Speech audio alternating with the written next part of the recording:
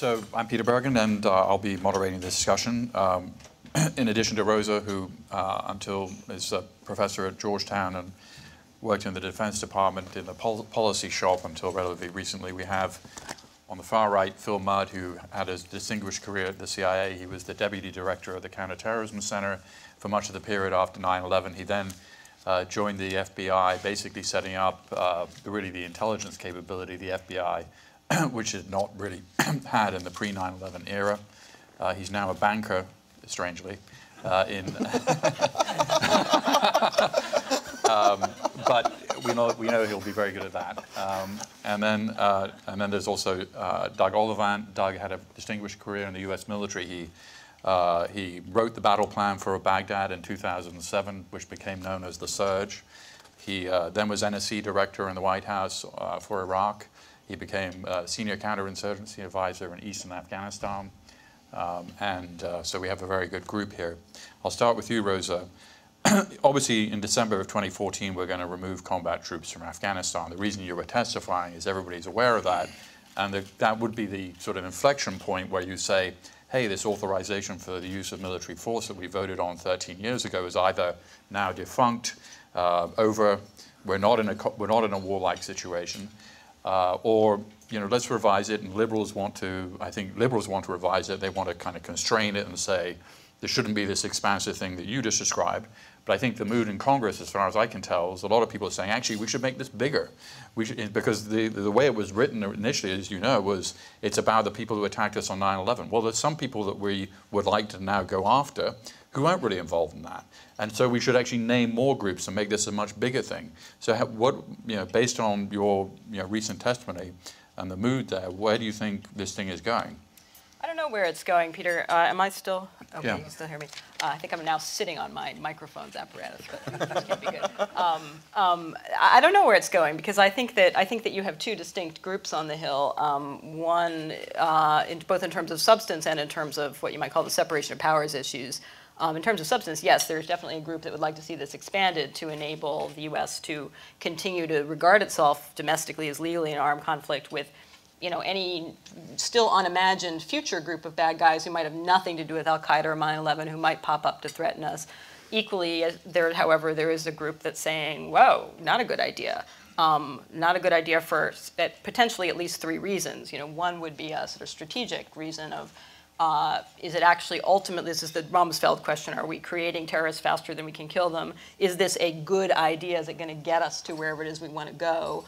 Second issue being separation of powers. The more Congress you hand a sort of open-ended authorization to have an armed conflict to the executive branch, that's a power you're not very likely to get back. Why not say if you have a very specific threat, Mr. President, you come back to us and you ask for a very specific tailored authorization to use force against that threat that does have a sunset clause.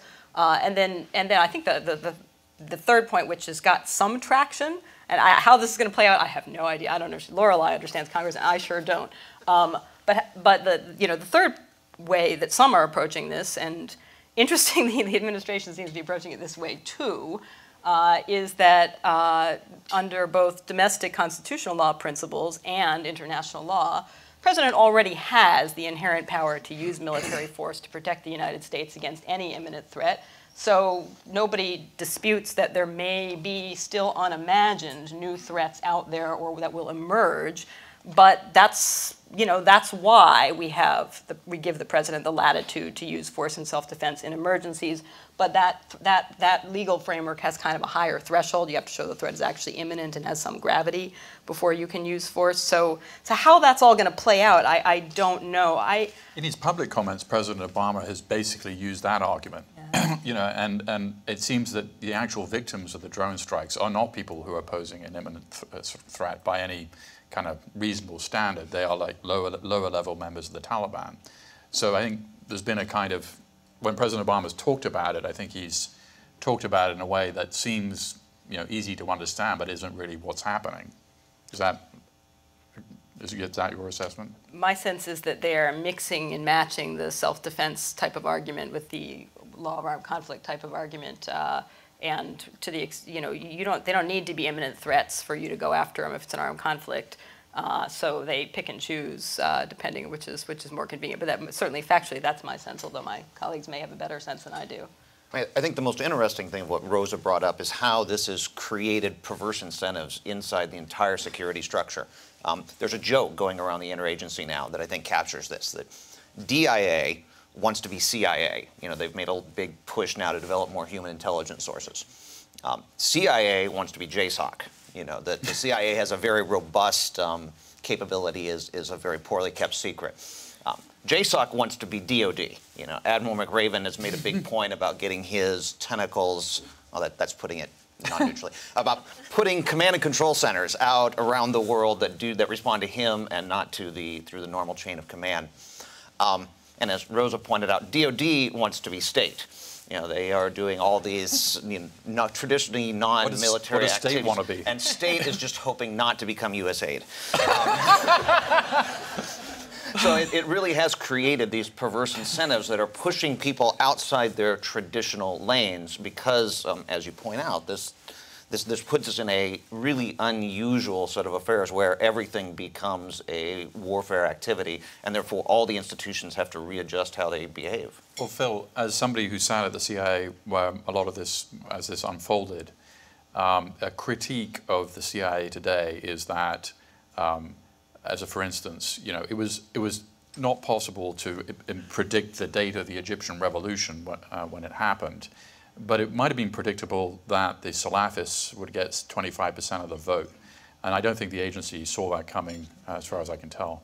So that the CIA's main sort of traditional role of providing strategic warning to policymakers of really important political developments in the world has been lost in this, they've got into the business of just killing people, and that has sort of deformed the central role of the agency. Is that an accurate kind of critique? I think there are some valid critiques, but I think they're miscast a bit, and there are two in particular I'd be thinking about. The first is on strategic intelligence and strategic analysis, which is what I grew up on. My sense, and I feel as strong, I shouldn't use the word sense, I believe the intelligence community and the CIA do not recognize that the world has transitioned from a world of secrets to a world of knowledge, where from Google Earth, if you're looking at a North Korean facility, or if you're looking at Iranian Revolution, or the Green Revolution, or if you're looking at what happened in Egypt, the analysts there still struggle to live in a world where that knowledge is freely available and where your capability to learn isn't constrained by secrets. The second, to get to your point, is this talk about the balance or lack of balance between strategic analysis and tactical information. I think in the 21st century, with the digital trail that all of us leave in this room, the same digital trail that a cartel guy might leave, that a human trafficker or sex trafficker might leave, that the thirst for tactical intelligence that allows you to find, fix, and finish a target, that as a human being, and to draw a picture around that target that is so good that you can pick them up or kill them, that people who talk about that as a terrorism capability aren't understanding. I think that is a revolutionary capability that should be applied in concert with strategic analysis to things like Mexican cartels and sex traffickers. Just to change the subject a little bit, the most successful al-Qaeda affiliate in the world right now is in Syria. And they seem to have learned from the mistakes of al-Qaeda in Iraq. In fact, they are al-Qaeda in Iraq. They're not imposing Taliban-style rule on the population. They're the most effective fighting force against Assad. You had to deal with that a lot, Doug, when you were in Iraq, and obviously Phil. So tell us how you see this playing out. Are they going to make the same set of mistakes that will eventually cause the population to turn against them? Are they going to develop into a Hezbollah-like entity that actually is behaving in a political manner, or is it impossible to tell? Go ahead, please. I think it's very, very difficult to tell what the relationship is between al-Nusra and AQI. Are they essentially the same organization? Are they two organizations side by side that are linked? Is one subordinate to the other? That's not entirely clear. That the AQI Emir, Abu Bakr al-Baghdadi, is reported yesterday to have moved to North Syria to direct the fight from there. But whether he's just directing al-Qaeda in Iraq inside Syria, or whether he's responsible for that the entire jihadist wing of the Syrian fighting force, and then what percentage of the fighting force is AQI al-Nusra, and what of the Arab moderates? this is just remarkably unclear. I think, and it gets, I thought Rosa's comments were really brilliant. I want to tie that into this for a second, but I hate to let the past dictate the future, but I have not seen since Algeria and Egypt in the 90s, looking at Zarqawi in Iraq, that violent Salafis, despite what they say, have the capability to reform. That is to say, unless we figure out a way to accommodate people who don't think like we are, we're just going to shoot ourselves in the foot. It happens every single time. So as an analyst, you have to say, when is that going to change? I'm not sure it will, because obviously embedded in the ideology is not only are we right, but we're right because you have to be people of the book. How can you be something else? But to Rosa's point, if I were still in the business, I would be very uncomfortable with this. The oppressive nature of threat and the unknown in 2002 at the threat table, which I sat at every night, oppressive, daily, the sense of the unknown was pervasive. When will anthrax hit New York? When will the next plane come down? And so to contrast in terms of how we define our society, to suggest today that we should view the takedown of 2 cargo aircraft, for example, in Yemen, as at that same level of threat, to me is an immature culture, to be blunt, that cannot accommodate risk. We say we're tough, we're not. But as a political matter, I mean, we can all agree that that's true. But as a political matter, whether it's President Hillary Clinton or President Jeb Bush or choose your president, to say, look, we've made the assessment that this problem is not a particularly big one, and we're going to kind of dismantle much of this national security apparatus, whether it's legal or physical, because we're moving on. The political cost of then having an attack that could be in any way construed to be linked to these groups would be enormous. I mean, look at the political costs of a near miss on Christmas Day 2009.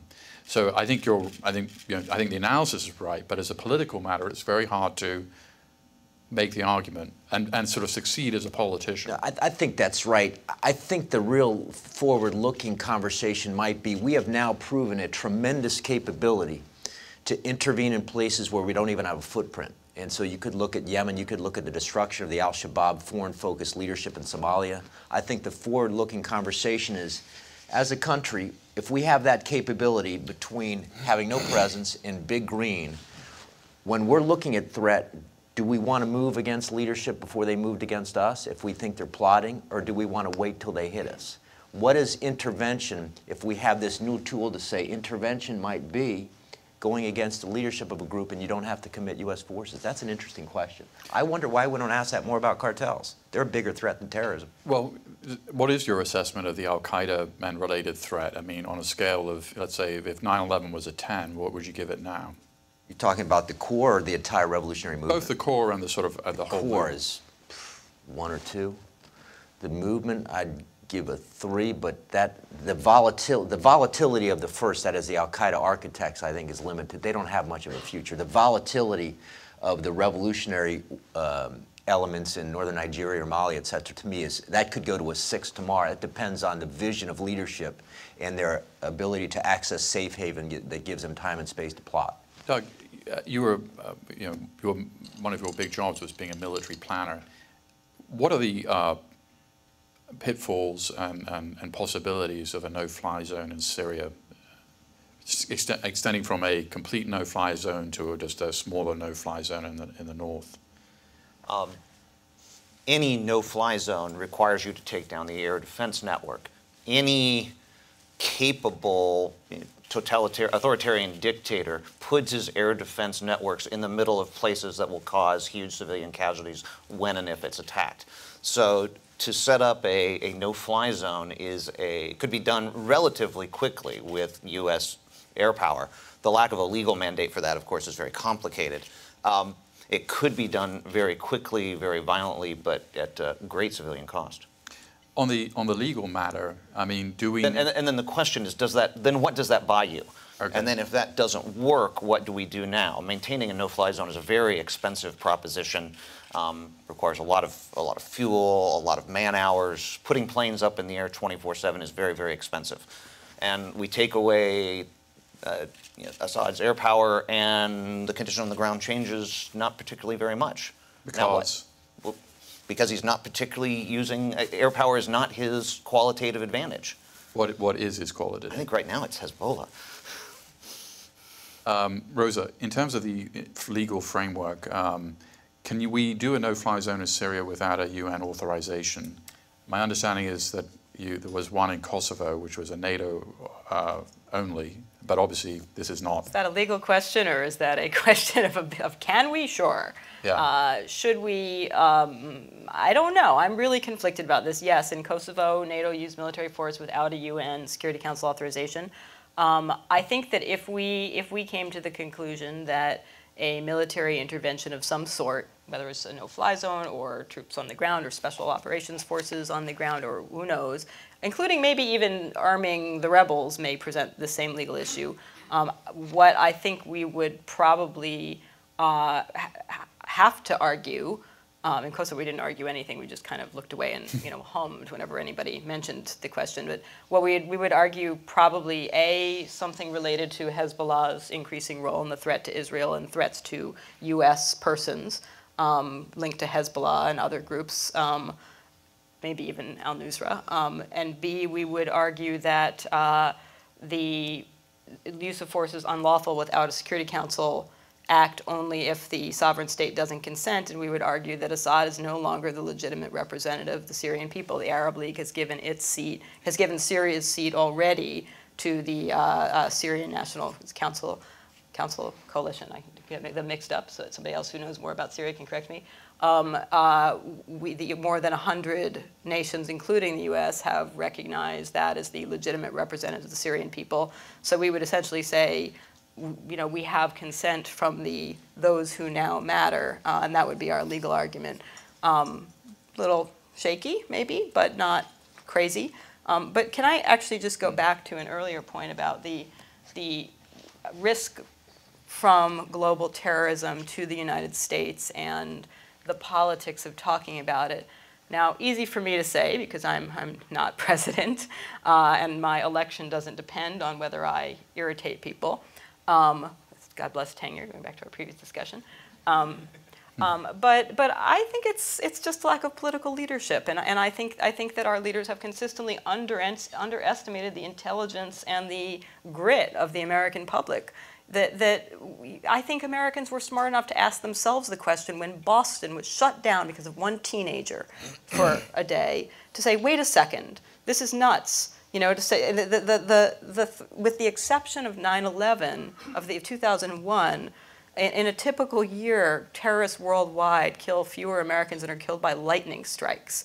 And that doesn't mean we shouldn't do anything about it. That's enough people to really care and to really worry, and certainly given the availability of more lethal forms of technology out there in the world, we do need to absolutely be vigilant. But I actually think that our political leaders have never sought to say to Americans, hey, let's keep this in perspective. We have survived. The question should not be on a scale of 1 to 10 with 9/11 being 10, where are we now? The question should be on a scale of existential threat, with nuclear war being 10, where are we now? And that's a really different kind of question. I actually think Americans are smart enough to give a pretty different answer. Well, Boston, I think, did supply an answer, but the only way you can have that answer supplied is if something happens. I mean, you can't tell if a society is resilient unless an event happens, and I think the response to Boston was relatively resilient. Phil, how would you score the FBI's handling of Tamerlane, the elder brother, who, after all, was flagged by the Russians as a potential threat?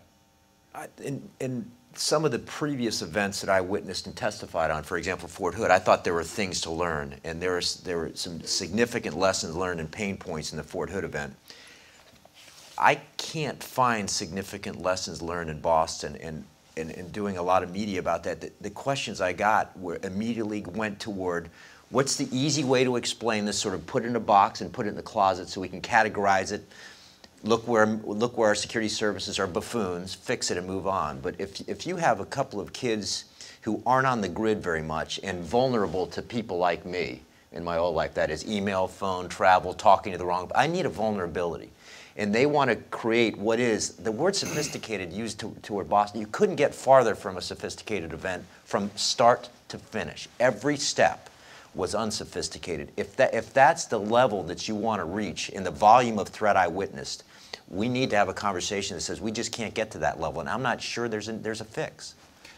Just a quick question on the AP story, the leak of the Yemen operation. As somebody who was both at the agency and the Bureau, you know, Rosa used this interesting idea of lawful but awful. I mean, clearly the DOJ is within its legal rights to do what it did. But was this, you know, a sort of unreasonable fishing expedition? Did they lose common sense? I was surprised by it, I confess, because the leaks that we had at both the agency and Bureau were legion. It happened all the time. And you'd sit around the coffee machine and say, you know, there's a solution to this, and that is, in even the most secret programs I witnessed, you're going to have several hundred people at a minimum. You can't find that needle in a haystack. So the solution would be, yeah, find the journalist phone records. And of course, we'd all say, I'm not holier than thou. There was no consideration that I recollect that said, okay, let's go do that. So my question is not whether the AP leak was that significant. My question was, and frankly, I would be highly critical of the way the media has handled this. My question is, do we think that when someone breaks the law and breaks the oath that I took, that that's an appropriate, that protecting that person by not going after the journalist is appropriate? Now, the answer may well be it is, but all I see covered now is, you know, you're going after our sources and freedom of speech. That source just broke the law. But you're saying that when you were in the government, that common sense would dictate that you wouldn't do a sort of fishing expedition for a lot of journalists who Well, it's not a fishing expedition. You know who the journalist is, and presumably somebody's calling in to say, I want to talk to you at, you know. Well, I mean, just you know, they looked at the Hartford Bureau of the AP, which is where one of the reporters had worked 5 years ago. It seemed like a pretty expansive definition of, I mean, and also you're just to clarify, from your own experience, that was not a road that you would have gone down. I can't imagine anybody proposing that. Okay. I'm not saying it's wrong. I'm just saying something has happened here, and I'm not quite certain what it is. But again, the AP story is part of a bigger debate we need to have about whether leaking is acceptable as a way, if we want to protect the right of journalists to have sources. It's not whether somebody picked up 200 phone records from the AP. That's too small. Okay. Doug, you just got back from Iraq. You've spent a good chunk of your the last decade in Iraq. Give us a sense of the prognosis there.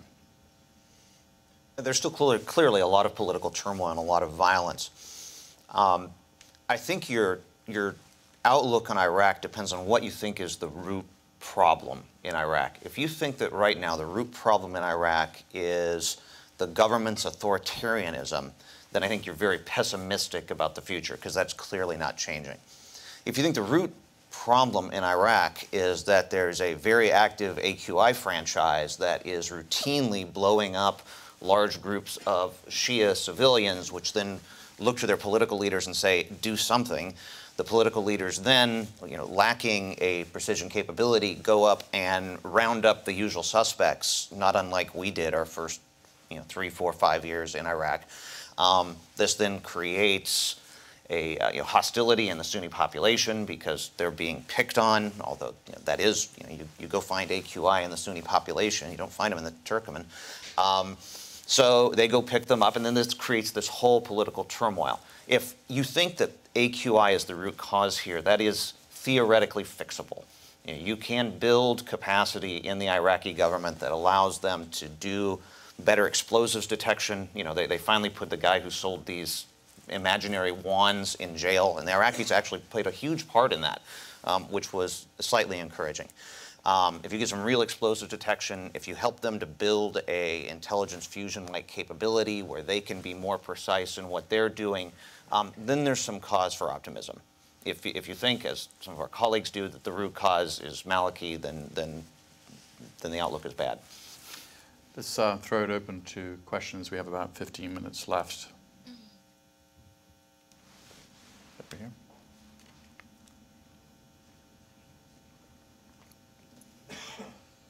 Recently, there's been a lot of discussion about cyber wars, especially with China in the press. Have the policy makers really been thinking about this in a serious manner? How does it play into the bigger theme of everything's war, and who's going to take charge of this anti-cyber war effort?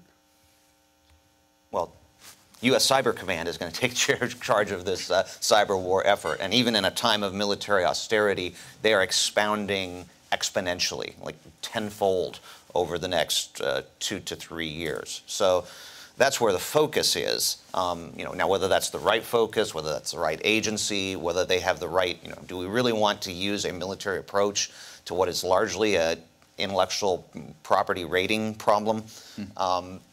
These are all open questions. But I think the answer to who's going to do it is it's the U.S. Cyber Command. How much, I mean, when you were the policy planning shop in Defense Department, how much of that was occupying your time? Or not that much was occupying my time, but it was certainly occupying the time of many of my colleagues very extensively. I think it's obviously something people worry about enormously, because as we grow, as we more and more take advantage of the opportunities presented by electronic forms of networking and interconnectedness, we also grow far more vulnerable to just disruption. That if you shut off, and you know, this is something Doug can speak to far more than I, but if you shut off the ability of troops in the field to communicate or get information that comes from surveillance platforms, or you know, we've got a huge problem, and our systems, as they become more sophisticated technologically, they become vulnerable in new ways as well. So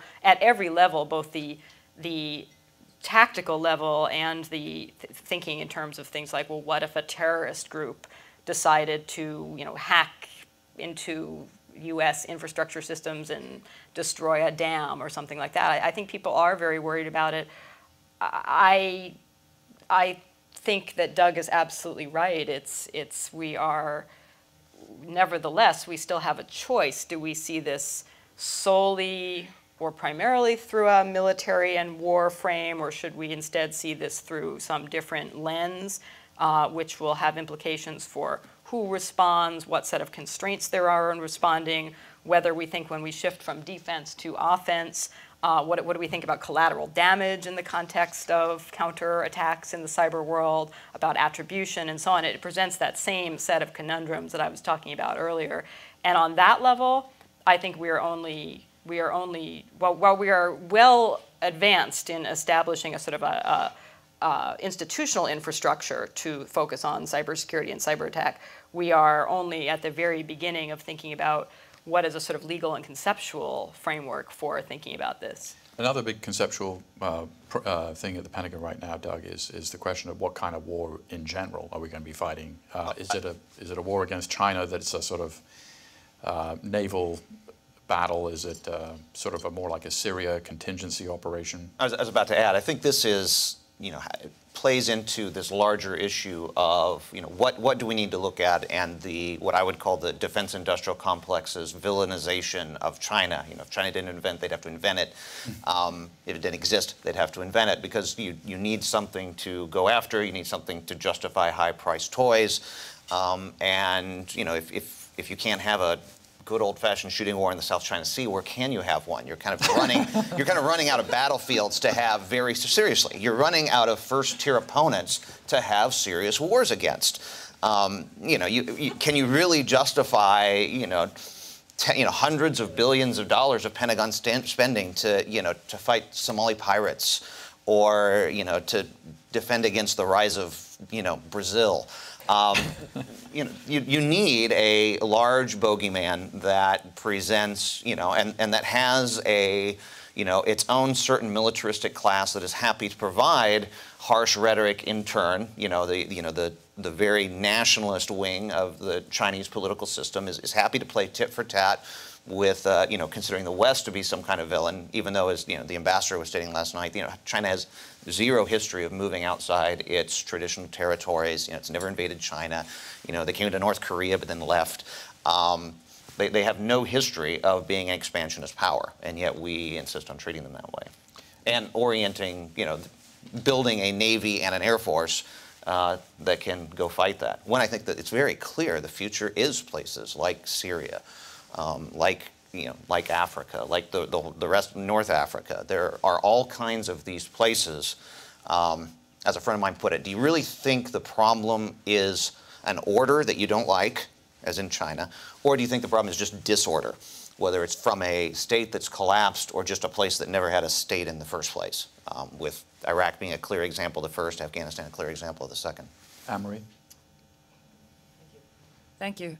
So just another response on the legal question, and Rosa and I could debate this as international lawyers, but one possibility is the responsibility to protect original commission recommended that responsibility to protect these decisions not be subject to the veto.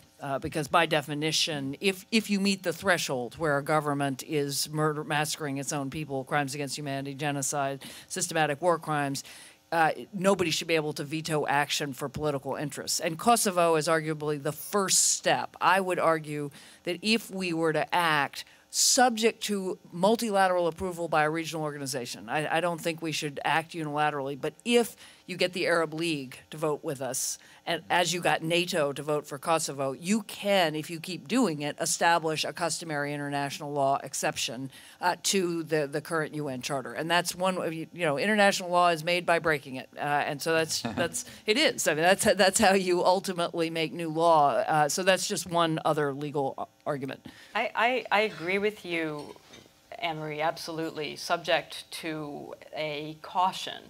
Which again, it's not a legal caution. It's a what precedents do we set that kick in other ways.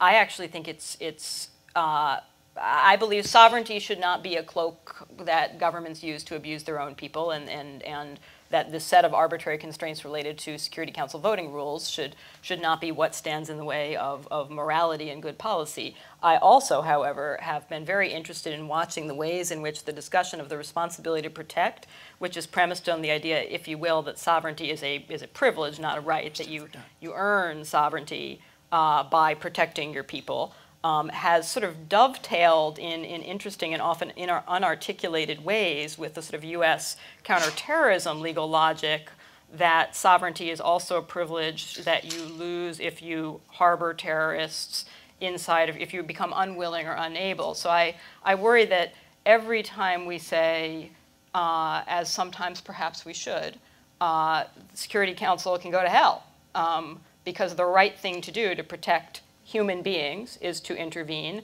on a responsibility to protect basis if their own sovereign government is unwilling or unable to do so, that we also add fuel to arguments that say the Security Council can go to hell if we, the United States, and some group of other states assembled by us, decides that a government is unwilling or unable to deal with a threat that we define as severe and maybe nobody else does. So my concern is I absolutely agree with you, and but I don't know what set of constraints we have that replaces that old idea of sovereignty. So I worry a little about the unintended consequences, even at the same time that I'm very much in sympathy with your logic. I actually had a question for Doug, but so Doug, I'm really interested in your answer on the anti-air defenses, because I haven't heard anybody from the administration say the reason we're not doing it is we're going to kill more civilians than we might save. No one said that. What the administration just says is, oh, we're going to lose planes. That's a far more convincing argument, I think, the way you made it. But I want to ask you what your solution in Syria is. I mean, what would you do? Would you just let it burn itself out? This isn't confrontational. I really want to know. I mean, if I had an answer, I should have all your old jobs. It's as I tell people, I spent 2 years on the ground in Iraq. I've spent a year in Afghanistan. I worked in national security, and this is Syria is what we professionals call a mess. I see no good way out, and each of the steps that you talk about taking, I think, has such an insignificant chance of working. Even if we set up a no-fly zone, I'm very dubious that really changes the balance of power on the ground. Doing nothing is bad. Doing something that costs a lot of money and is ineffective, that costs money, burns political capital, and is ineffective, is even worse. And so I think the administration rightly sees that taking any step then puts you on a very slippery slope to the next steps. You can't have, once you have planes circling over Syria, you've kind of just assumed some responsibility for what's now going on the ground, because you could theoretically, now with your planes up there, stop it. So this carries us then into airstrikes, or could very, very quickly. And then what happens if that doesn't work? I mean, what if the reinforcements from the IRGC, from Hezbollah, from Shia militias in Iraq, from wherever, really are strong enough to stand up to everything that we could do from the air? Now what do you do? We're running out of time. I've got Tim and Lisa. We can combine these. Oops. Thank you.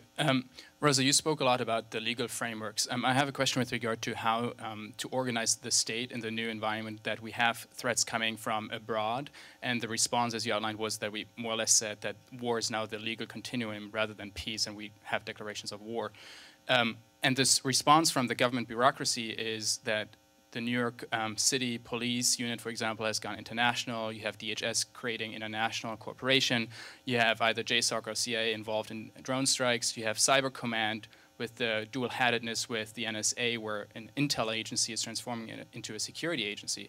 So we have all of these different institutional transformations in the government bureaucracy, which was set up along the lines of domestic and foreign. And that distinction no longer applies. So apart from the legal framework, how do you see, and this is a question for all the panelists, how do you see that mirrored in the institutional framework, apart from the legal side and the bureaucracy side? Okay, good question. And Lisa? Yeah, hi, Lisa Magarel from Open Society Foundations. I wanted to go back also to the legal framework and the choice that the United States made, different than some other countries that faced similar attacks. But also to what Phil Mudd said about how this is, that cartels are a bigger threat than terrorism. So what does that mean about the frame that you apply to big crime, and how the United States interprets and gets out of this frame, if that's what we want to see, the military frame. So with the juxtaposition of those two ideas is interesting to me. Does that mean that you start to apply a military frame to the cartel problem in a way that hasn't been done before? Or how do you backtrack from the decision and the choice that the U.S. made in those opening moments? I think the choice is, I mean, we're in a different time. So I don't see this as we live through a continuum. In my analytic mind, this is not a continuum. We do not face a strategic threat from terrorism today. I'm not suggesting we use the same tools against cartels that we use against terrorists. I'm suggesting there should be a discussion in terms of political context to say, if you want to take terrorism seriously, understand that if you have high school students or nieces and nephews, as I do, that what they face in a high school hall in terms of drugs and gangs is far more significant than any terror threat. So let's have a serious conversation about where we spend our money. One final point. I don't buy that we view, I mean, in the age of globalization, you're going to have security services like the FBI and CIA work together. But what I witnessed in terms of the difference between how we conducted intelligence operations on U.S. soil against U.S. persons versus overseas continued in the 21st century to be night and day. I did not view what we did at the FBI as intelligence as I knew it. It was that profoundly different. So I would dispute that these two are sort of converging. I suppose in some ways they are, but in terms of the fundamental value of an American citizen deserves to live free or die, I saw that every day. Except if they're Anwar al-Awlaki. Well, Yeah, he forfeited his right. I actually would take a slightly different tack. I mean, the phenomenon I was talking about earlier is all people say, oh, it's the militarization of U.S. foreign policy, and then we see the militarization of all these domestic institutions. That's terrible. We need to put the military back in its box, and we need to give more money to the State Department, and you know, and my reaction to that is actually often, you know, you could just as much see this as a civilianization of the military, if you will. You know, and these are, again, I don't be too abstract here. We made up these categories. God did not say, you know, and there shall be a military, and this is what it shall look like, and it shall wear uniforms. And so, you know, we said, let's develop this category that we're going to call the military. We're going to develop a set of, you know, descriptive of its functions and role and uniforms and all this stuff, and let's set up this set of dividing lines between what you can do to this other, you know, what is a U.S. citizen, or here in the territorial borders of the United States.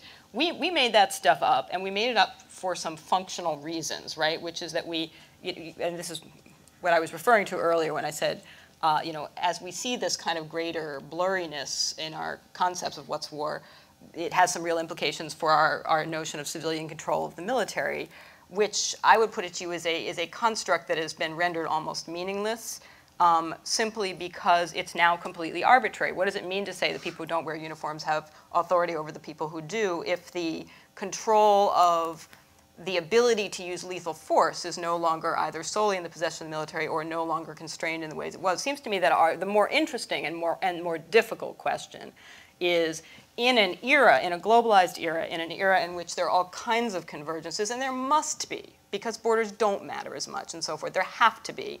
How do we come up with some new set of institutions and rules that prevent what we really care about, which is not military getting out from under civilian control, but which is the abuse of power by those who have it to harm those who don't. You know, that's what we should care about. That's what I care about.